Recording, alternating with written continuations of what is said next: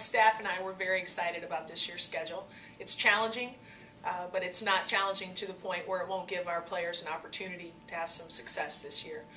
We're really excited that we get to renew the rivalry with Missouri State, that we get to keep the rivalry intact with Southern Illinois Carbondale as well as Edwardsville.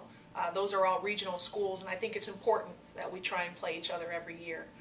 We're also very excited about bringing Memphis back home, and some of the old fans from Conference USA days will probably appreciate that as well. The A-10 continues to be one of the premier conferences in the country for women's basketball, and we're really excited and honored to be a part of it.